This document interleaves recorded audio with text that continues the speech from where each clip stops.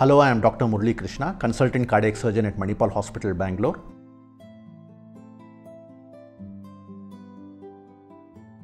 Any surgical procedure required on the heart, which can be done in a regular conventional way, cutting the breastbone, can also be done in a minimal invasive way. Of course, the conditions and the diagnosis and the procedure required will vary.